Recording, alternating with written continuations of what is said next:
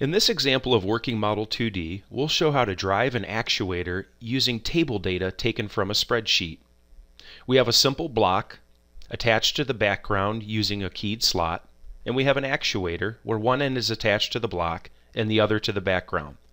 We're going to drive the actuator using a displacement versus time profile. We've created a meter that will monitor the displacement of the actuator. The data looks like this.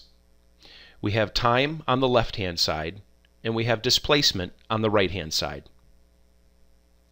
To bring in the data, we can simply select the actuator, choose Define, New Control, and choose Length. By default, this will bring up a length slider for the input control of the actuator. We'll go ahead and we'll double-click the slider to open its properties, and we'll change the type from slider to data table. Then we'll select Read Table, and we'll browse and select our data. We've defined a pause control that will stop the simulation after time reaches approximately 5 seconds.